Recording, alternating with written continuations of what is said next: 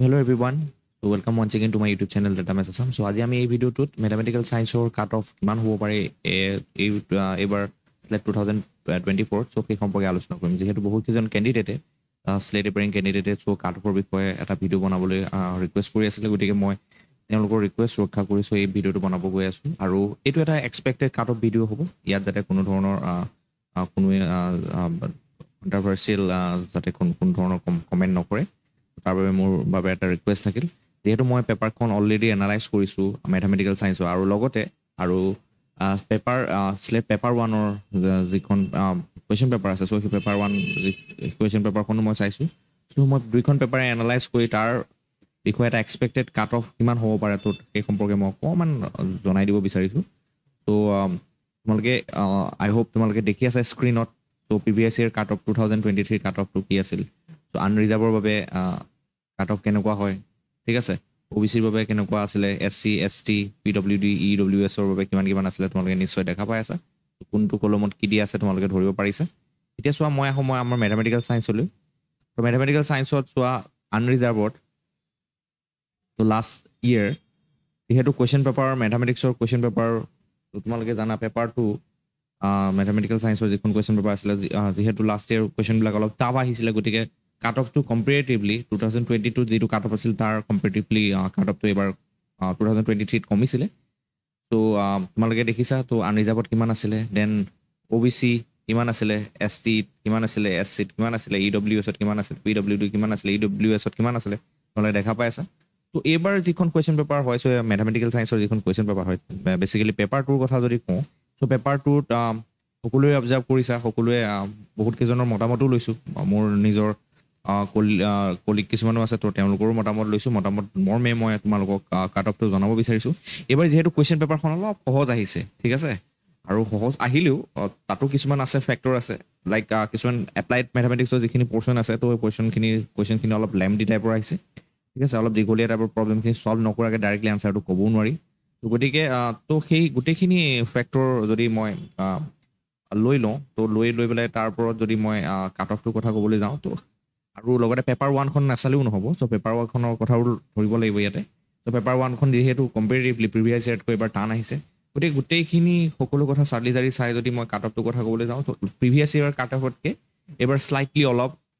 কাট অফটো বাঢ়িব পাৰে ঠিক আছে সো প্ৰিভিয়াছ ইয়াৰ যিমানটো কাট অফ আছিলে 61.33 এবাৰ হয়তো 63.33 হৈ যাব পাৰে ঠিক আছে তো স্লাইটলি এবাৰ ইনক্ৰিজ হোৱাৰ চান্স আছে গতিকে সো প্ৰিভিয়াছ ইয়াৰতকৈ এবাৰ স্লাইটলি অলপ ইনক্ৰিজ হ'ব পাৰে সো এইটো মোৰহে মতামত ঠিক আছে কাৰণ মই পেপাৰ দুইখনে চাইছো দুইখন চাই পেলাই আৰু লগৰবোৰ লগত ডিসকাশন কৰি পেলাই সো মই এটা কথা গম পাইছো যে প্ৰিভিয়াছ ইয়াৰতকৈ বহুতৰে কমেন্ট পাইছো যে প্ৰিভিয়াছ ইয়াৰতকৈ মানে এবাৰ কাট অফটো স্লাইটলি ইনক্ৰিজ হ'ব পাৰে কিন্তু পেপাৰ 1 খনলৈ চালে আকৌ অলপ ষ্টেডিকো হৈ থাকিব পাৰে তো পেপাৰ 1 খনত যেহেতু টান আহিছে তো প্যাটাৰ্নটো অলপ চেঞ্জ কৰিছে তো বহুত কেজনৰ পৰা গম পাইছো গতিকে কাট অফটো স্লাইট অলপ বাঢ়িব পাৰে বাট এটা কথা সিওৰ যে কাট অফটো ম্যাথমেটিক্যাল সায়েন্সৰ বাবে স্পেশালি কাট অফটো কমিব নালাগে এবাৰ ঠিক আছে তো তোমালোকে ভালকে চাবা তো মোৰ লগত তোমালোকে একমত হয় নে নহয় তোমালোকে কমেন্ট সেকশনত কমেন্ট কৰি পেলাই জনাবা ঠিক আছে তো এতিয়া নেক্সট আহো তো আমি নেক্সট 10টা কোৱেশ্চনৰ আনসাৰ আমি আজি চাম ঠিক আছে কেনেকুৱা কোৱেশ্চন আছিল সেই 10টা কোৱেশ্চন নেক্সট কোৱেশ্চন কিটা আৰু লগতে সেই প্ৰবলেমখিনি কেনেকৈ সলভ কৰিব পাৰি তোমালোকে নিশ্চয় সেইখিনি এটেম্প কৰি আহিছা তো আমি নেক্সট কোৱেশ্চন কেটা লৈ যাওঁ ঠিক আছে ওকে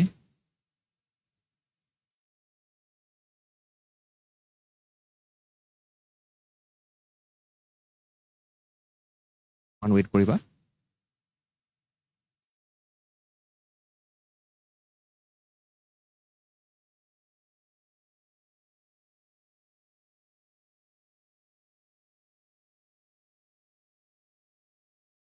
তো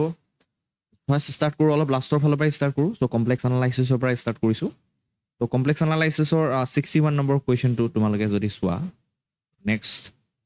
late any 2024 mathematical science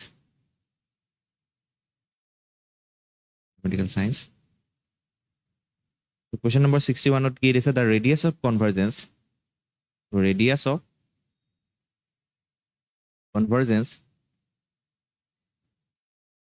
of the series of the power series so series to ki dia ase summation 2 plus iota n divided by 2 to the power n into z to the power n is ki hobo kudise. So look at the solution. So eto solve koribo babe radius of convergence eta particular formula ase tumalokor nischoy monot ase. So limit n approaches to infinity. So actually এটা নহয় দুটা formula আছে তো যিকোনো দুটা সেই দুটা ফৰ্মুলাৰ পৰা যিকোনো এটা দি পেলাই তোমালোকে সলভ কৰিব ট্ৰাই কৰিব লাগিব বাট এটা ফৰ্মুলা কেতিয়াবা কাম নিদিব পাৰে গতিকে তোমালোকে এনেকুৱা নহয় যে সকল এটা ফৰ্মুলাই দি ডাইৰেক্টলি বস্তুবোৰ উলিয়াব পাৰি গতিকে দুইটা ফৰ্মুলাই জানিব লাগে দুইটা ফৰ্মুলা জানিলে তোমালোকৰ প্ৰবলেমটো সলভ কৰাত হেল্প হয় ঠিক আছে এটা ফৰ্মুলা হৈছে ৰেডিয়াস অফ কনভাৰ্জেন্স উলোৱা ফৰ্মুলা হৈছে কি হয় so 1/r limit n approaches to infinity n whole to the power 1/n next আছে আৰু এটা formula so 1/r so limit n approaches to infinity an plus 1 divided by an so এই ফৰ্মুলাটো use কৰিব পাৰি so বহুতে ভাবিব যে ইয়াতে যেহেতু 2 to the power n আছে 2 to the power n আছে গতিকে n টো নাইকিয়া কৰিব বাবে 1/n এই ফৰ্মুলাটো ইউজ কৰি পেলাই প্ৰবলেমটো সলভ কৰিব পাৰি বাট মই ট্ৰাই কৰি চাইছিলো তো এইটো কাম নাহে সো গতিকে মই এই ফৰ্মুলাটো ইউজ কৰি পেলাই এই আনসাৰটো ওলাব পাৰিছো ধুনিয়াকে তো তোমালোকে চোৱা limit n approaches to infinity an plus 1 ৰ ভ্যালুটো কিমান হ'ব তো an ৰ ভ্যালুটো হৈছে এইটো ঠিক আছে তো an plus ৰ ভ্যালুটো তোমালোকে কিমান হ'ব চোৱা 2 plus iota n plus 1 divided by 2 to the power n plus 1 into কি হৈ যাব তো 2 to the power n divided by 2 plus iota n হৈ যাব ঠিক আছে এখিনলৈকে ক্লিয়াৰ হৈছে নিশ্চয় সকলোৰে এতিয়া চোৱা ইয়াৰ পৰা 2 to the power n টো কেনসেল যাব থাকিব ইয়াৰ 2 এটা থাকি যাব তো আলটিমেটলি ইয়াৰ পৰা 1/2 টো বাহিৰ কৰিব পাৰিম limit n approaches to infinity যদি কৰি দিয়া তো ইয়াতে ইনফিনিটি বাই ইনফিনিটি আহিব তো গতিকে আমি সেই ফৰ্মটো ৰিমুভ কৰিবৰ বাবে তো আমি কি কৰিব লাগিব n এটা দি ডিভাইড কৰি দিব লাগিব তো আমি ডিভাইড কৰিলে তো n এটা কেনসেল হৈ যাব গতিকে ইয়াৰ পৰা কিমান পাবা 2/n তো প্লাস আইওটা তো 1 plus 1/n হৈ যাব আৰু তলত কিমান হৈ যাব 2/n প্লাস আইওটা হৈ যাব এটা আছে as n approaches to infinity তো এই টার্মটো কি হলে এপ্ৰোচ কৰিব 0 লৈ এপ্ৰোচ কৰিব এই টাৰ্মটো 0 লৈ এপ্ৰোচ কৰিব এগেইন এই টাৰ্মটো 0 লৈ এপ্ৰোচ কৰিব সো আলটিমেটলি আমি পাম হাফ তো কিমান পাম আইওটা বাই আইওটা আইওটা কেনসেল যাব হাফ হ'ব তো গতিকে ৰেডিয়াস অফ কনভাৰ্জেন্স অফ ভ্যালুটো 1/r = 1/2 হ'ল তো r = কিমান হ'ব 2 হ'ব তো কোনটো অপচন হ'ব কাৰেক্টলি ধৰিব পাৰিছা option C is correct okay in this way you can solve this problem so next problem to লৈ যাও question number 61 হৈ গৈছে next problem to কি দিয়া আছে আমি চাই লওঁ ঠিক আছে question number 60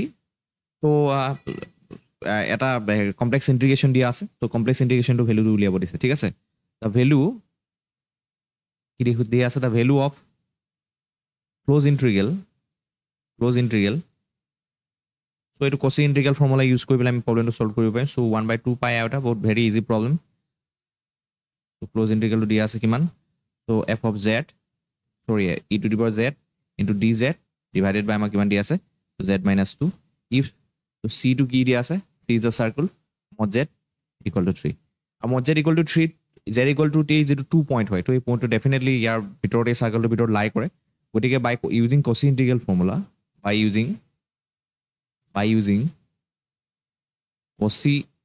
integral formula the cosine integral formula hoy so cosine integral formula to ki asile f of a equal to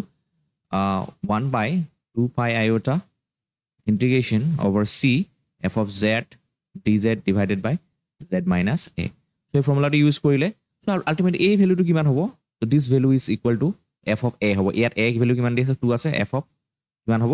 2 হ'ব আৰু ইয়াতে fz ৰ ভ্যালুটো কি আছে হিয়াৰ fz ৰ ভ্যালুটো কিমান হয় e to the power z হয় গতিকে f of 2 ভ্যালুটো কিমান হ'ব e স্কয়াৰ হ'ব আলটিমেটলি আনসাৰটো কোনটো হ'ব option c e square is the correct option correct ঠিক আছে তো নেক্সট প্ৰবলেম লৈ যাও কোশ্চেন নম্বৰ 60 হৈ গৈছে okay let's proceed to the next problem the next problem to so Lagrangian problem হয় question number 40 so for the Lagrangian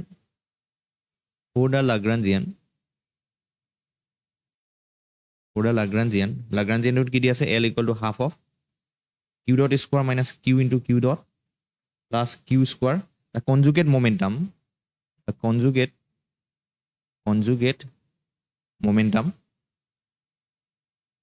momentum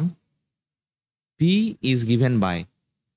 given by so বহুতে ইয়াতে কনফিউজন হ'ব পাৰে বহুতৰে যে conjugate momentum so conjugate momentum মিলি বেলা দি আছে কনজুগেট মোমেন্টাম মিলি কোৱা লগে তোমালোকে একো কনফিউজ হ'ব নালাগে সো কনজুগেট মোমেন্টামটো বেসিক্যালি যেটো আমি জেনাৰেলাইজ মোমেন্টাম বুলি আমি বেসিক্যালি বুক বিলাকত আমি পাওঁ জেনাৰেলাইজড মোমেন্টাম সো ই তাকে ৰিপ্ৰেজেন্ট কৰি আছে ঠিক আছে সো তাৰ বাবে আমি যেটো ফৰ্মুলা হয় সো ফৰ্মুলাটো জানো কি conjugate momentum del L by del Q dot হয় so del L by del Q dot যদি কৰি দিয়া ইয়াৰ তোমালোকে পাৰ্শিয়াল derivative with ৰেসপেক্ট two Q dot যদি কৰি দিয়া L ৰ ভ্যালুটো দিয়া আছে ইয়াৰ তোমালোকে কিমান পাবা Q dot minus Q পাই যাবা তো কোনটো অপচন কাৰেক্ট হয় you can clearly figure out so option B is correct option B to correct হয় let's proceed to the next problem লৈ আমি যাওঁ next problem to কি দিয়া আছে আমি চাই লওঁ তো next problem question number 30 question number 30 to অলপ মিস্টেক কৰি পেলাই দিয়া নিচিনা লাগিলে তোমালোকে মোক কমেন্ট সেকশনত কমেন্ট কৰি জনাবা question number 32 তেওঁলোকে অলপ ভুল কৰি দিছে যেন লাগিছে মোৰ কাৰণ যদি given problem to যদি correct হয় answer to যেটো হ'ব লাগে আৰু answer কি already answer কি যেতিয়া provide কৰিব তোমালোকে ultimately গম পাবাই যদি মই যেটো answer কি provide কৰিব গৈ আছো সেই answer কিটো যদি correct হয় definitely problem to mistake এটা হৈছে question to printing mistake এটা হৈছে ঠিক আছে তো question to কি দিয়া আছে the solution of the Lagrangian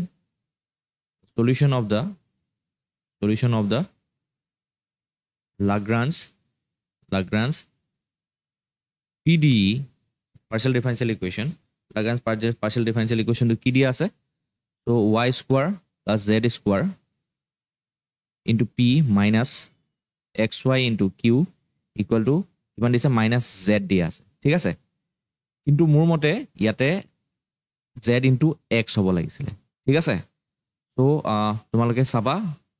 তো ভালকে বস্তুটো আৰু যদি পিছত কেনেবাকে যদি আনসাৰটো মোৰ আনসাৰটো লগত মেচ কৰি যায় তেনে হলে তোমালোকে ক্লেম কৰিব পাৰিবা তো আনসাৰ কি চ্যালেঞ্জ কৰিব যেহেতু আমাৰ সুবিধা আছে তো গতিকে তোমালোকে পিছত ক্লেম কৰিব পাৰিবা so look at the solution ইয়াক আমি সলিউশনটো কেনেকৈ উলিয়াব পাৰিম dx divided by y square plus z square simultaneous differential equation to লিখো Lagrange auxiliary equation বুলি বলা কোৱা হয় ইয়াক dx divided by y square by z square minus xy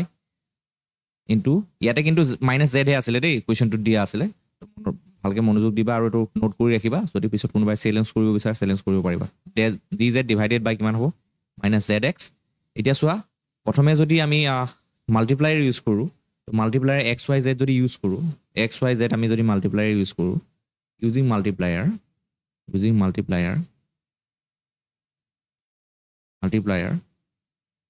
xyz আমি কিমান পাওঁ so ইয়াৰ পৰা dx divided by y square plus z square equal to dy divided by minus xy equal to dz divided by minus zx equal to কিমান বনি যাব x dx divided by plus y dy plus z কিমান বনিব dz হ'ব divided by ultimately ইয়াত তোমালোকে 0 পাই যাবা তো ইয়াৰ পৰা তোমালোকে so এইকেইটা ৰেশিও যেহেতু ইকুৱেল আছে so সাম কনস্ট্যান্ট k লগত যদি ইকুৱেল কৰি দিও তেতিয়া হলে এই ৰেশিওটোৰ পৰা তোমালোকে কিমান পাবা তো এই ৰেশিওটোৰ পৰা আমি পাম x dx plus y dy plus z dz equal to আমি 0 পাম আৰু ইন্টিগ্ৰেট কৰি দিলে অন ইন্টিগ্ৰেটিং তো ইয়াৰ পৰা আমি কিমান পাম x square plus y square plus z square equal to আমি এটা সাম কনস্ট্যান্ট c1 বুলি লৈ লওঁ এতিয়া সোৱা নেক্সট আমি সেকেন্ড আৰু থাৰ্ড ৰেশিওটোৰ পৰা from second আৰু third ratio to পৰা আমি কিমান পাওঁ so dy minus xy equal to dz divided by minus zx x এটা cancel যাব minus cancel যাব তো ইন্টিগ্ৰেট কৰি দিলে আমি কিমান পাম log y by z equal to log of some other constant c2 বুলি লৈ লওঁ তো ইয়াৰ পৰা পাম y by z equal to আমি পাম c2 পাম ঠিক আছে দেখিনলৈকে হৈছে তো গটিকে আমি সলিউশনটো পাই গলো তো সলিউশনটো আমি কেনেকৈ লিখিম এটা পাৰ্টিকুলাৰ ষ্ট্ৰাকচাৰত লিখো সকলোৱে জানে তো হেতু হ'ব আনসাৰটো কি হ'ব সো সাম ফাংশন 5 বুলি লিখো দেন আমি লিখিম কেনেকৈ x square plus y square plus z square comma y by z হৈ যাব equal to 0 হৈ যাব অপচন c2 কারেক্ট হয় অপচন c is correct আৰু যদি আনসাৰ কিট কেনেবাকে c2 কাৰেক্ট আহে ডেফিনেটলি প্ৰবলেমটো দিয়া ভুল হৈছে তো এই লাষ্টৰ যেটো টাৰ্ম আছিলে ইট মিন্স প্ৰবলেমটো কি দিয়া আছিলে y square z square p minus xy into q equal to minus z আছিলে ইয়াতে x এটা আহিব লাগিব তো এই টার্মটো এক্সট্ৰা কে লাগিব ইয়াত ঠিক আছে তো সকলোৱে নোট কৰি ৰাখিবা question number 30 done let's proceed to the next problem now কিছুমান প্ৰবলেমৰ ডাইৰেক্ট আনসাৰ কৈ দিম তোমালোকে চাবা আৰু পিডিএফটো লাগিলে মই এটাচ কৰি দিম তো ধুনীয়াকৈ তোমালোকে মিলাই ল'বা কুৱেশ্যন নম্বৰ 55 টো সিঙ্গুলাৰিটি লগত ৰিলেটেড এটা প্ৰবলেম হয় তো এই প্ৰবলেমটো কুৱেশ্যন নম্বৰ 55 টো এখন লিষ্ট মেচ কৰিব লাগে তো লিষ্ট মেচ কৰিবলৈ সিঙ্গুলাৰিটি লগত ৰিলেটেড হয় তো মই কৈছো তো এই কুৱেশ্যন নম্বৰ 55 ৰ আনসাৰটো হ'ব তো আনসাৰটো হ'ব অপচন বি টু ঠিক আছে option B is correct option B correct ঠিক আছে লিষ্ট আছে সিঙ্গুলাৰিটি লগত তো কি আছিলে সিঙ্গুলাৰিটি ৰিমুভেবল সিঙ্গুলাৰিটি আছিলে তো এইখিনি সকলোৱে জানা ইজি প্ৰবলেম আছিলে এটো সিঙ্গুলাৰিটি ৰিমুভেবল সিঙ্গুলাৰিটি এসেনশিয়েল সিঙ্গুলাৰিটি তাৰপিছত পোল আছিলে পোল অফ অৰ্ডাৰ 3 আছিলে গতিকে অপচন বি টু কাৰেক্ট হ'ব ঠিক আছে অপচন বি টু কাৰেক্ট হ'ব question number 55 done let's প্ৰসিড to the next problem question number 55 হৈ গৈছে ওকে তো কুৱেশ্যন নম্বৰ 19 লৈ আহো কুৱেশ্যন নম্বৰ 9 টো এটা হেটা প্ৰিন্টিং মিস্টেক কৰি থৈছে কুৱেশ্যন নম্বৰ 19 তো কুৱেশ্যন নম্বৰ 19 ত if কি দিয়া আছিলে if fz equal to কি দিয়া আছিলে আমাক u plus iota v ঠিক আছে is analytic function বুলি দিয়া আছিলে আৰু লগতে তেওঁলোকে 4uxy বুলি দিয়া আছিলে 4xy বুলি দিয়া আছিলে তো মোৰ মতে এটো হ'ব লাগে uxy হ'ব লাগে ঠিক আছে এটো এটা প্ৰিন্টিং মিস্টেক uxy হ'ব লাগিছিলে uxy ভ্যালুটো কিমান দিয়া আছে x cube minus so 3xy square plus 3x square minus 3y square plus 1 তেনে হলে fz ৰ ভ্যালুটো কি হ'ব সুধিছিলে তো look at the solution so ইয়াৰ এই প্ৰবলেমটো সলভ কৰিব বাবে so মিলনে থমসনস মেথড বুলি বলে এটা আছে পাৰ্টিকুলাৰ তো এইটো মেথড সকলোৱে জানে তো এই মিলনে থমসনস মেথড যেটো হয় so এই মেথডটো ইউজ কৰি আমি এই প্ৰবলেমটো সলভ কৰিব পাৰো ঠিক আছে যদি তাৰ বাবে দুটা কন্ডিশন আছে special condition if u is given যদি এই এনালিটিক ফাংশনটো যদি ৰিয়েল পাৰ্টটো গিভেন থাকে uxy যদি গিভেন থাকে তো তাৰ বাবে যদি আমি uxy হয়তো এখন আৰিহান্ডৰ বুকখনৰ পৰাই দিছে এইটো প্ৰবলেম ডাইৰেক্টলি তো uxy যদি গিভেন থাকে তো সেই ক্ষেত্ৰত আমি সোয়া কি পাও so del u by del x equal to phi1xy বুলি লিখি লওঁ then del u by del y equal to আমি লিখি লওঁ phi2xy আৰু এই ক্ষেত্ৰত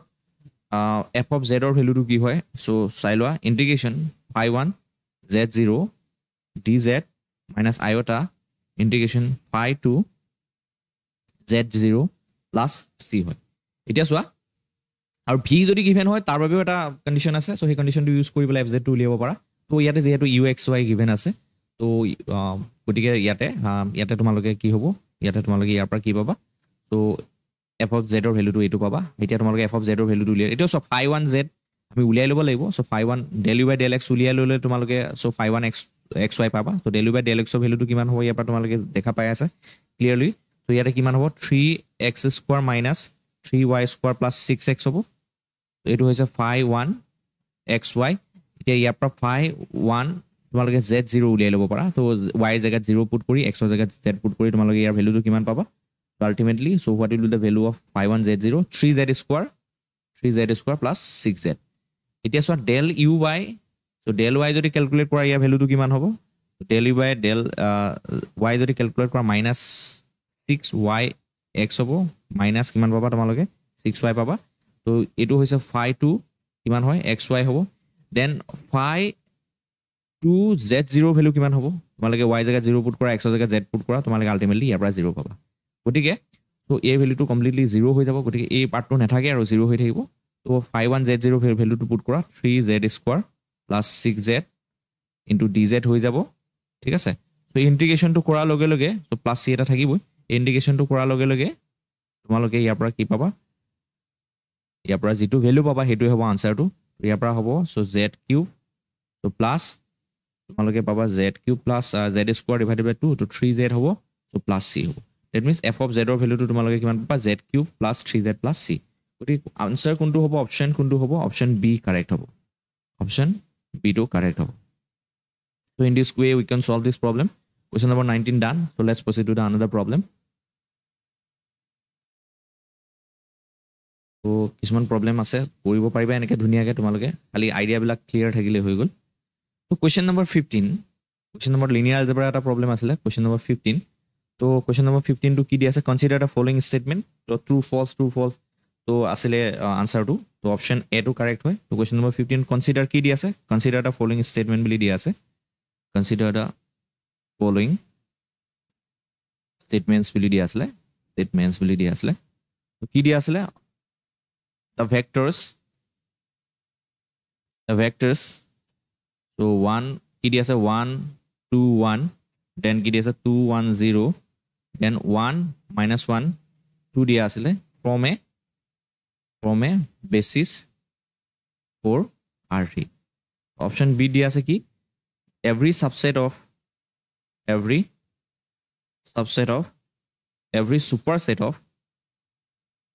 superset of a linearly dependent set of vectors is linearly কি দি আছে independent ঠিক আছে option C দি আছে কি a system consisting of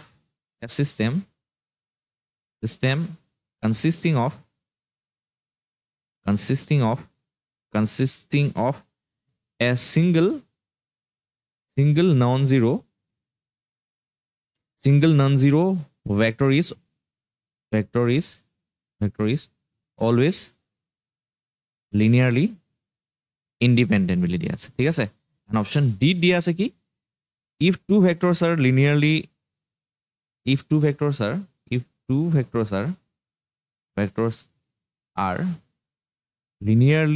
independent then one of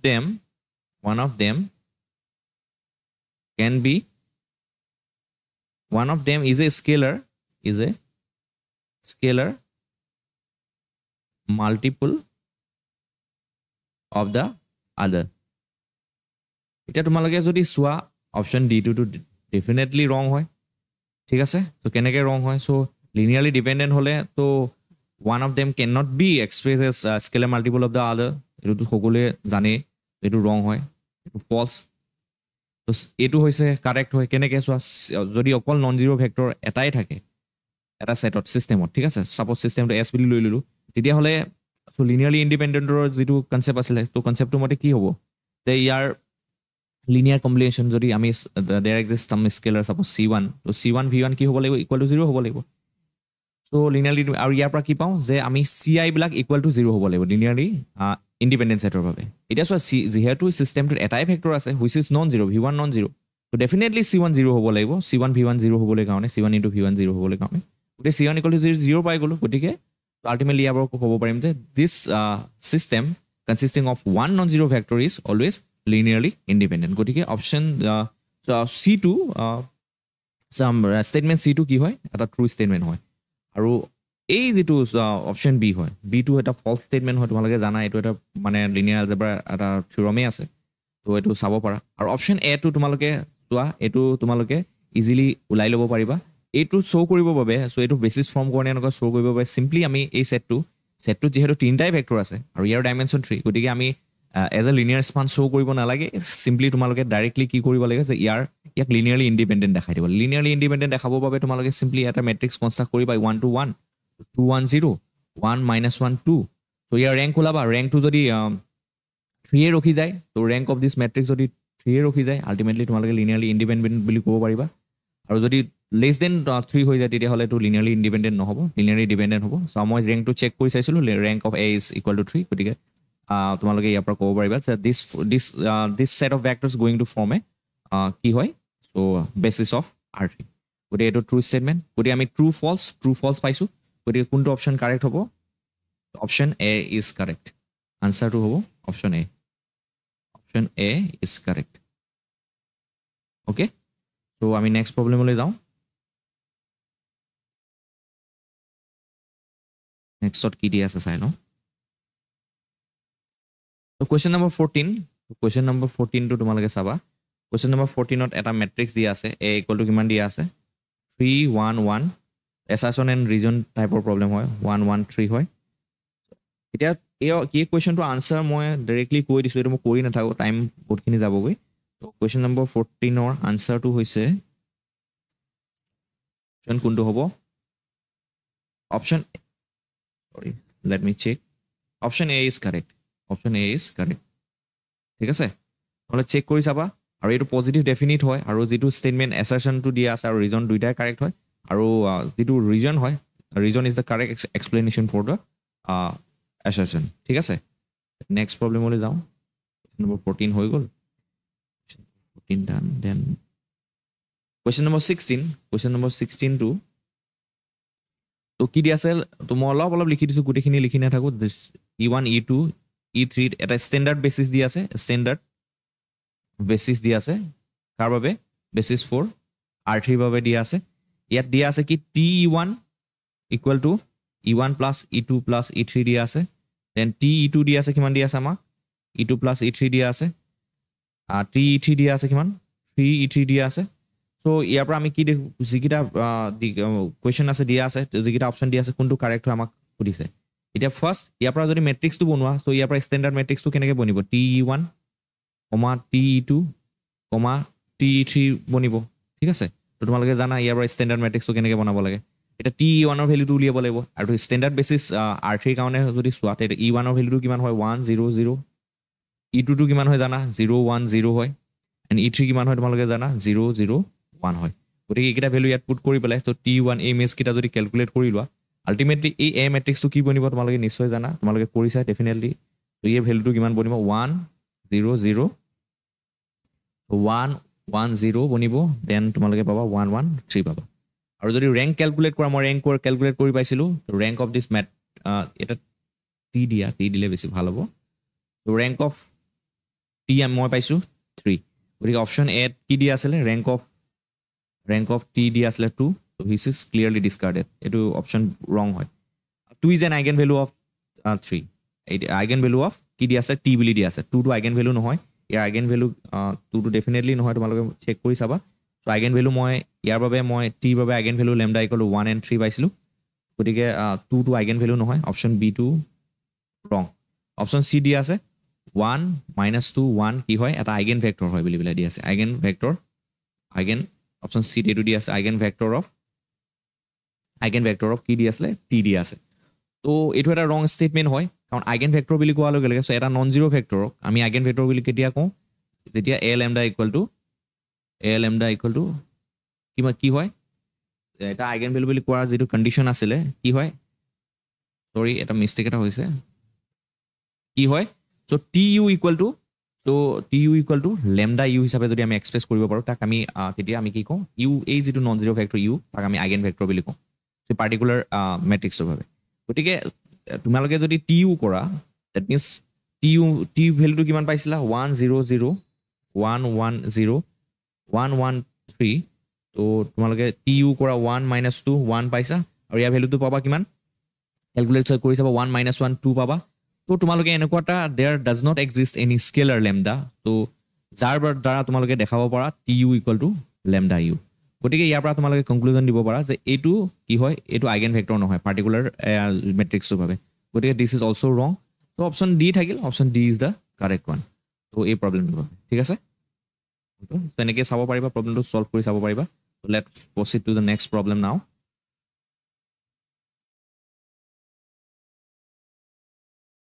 so question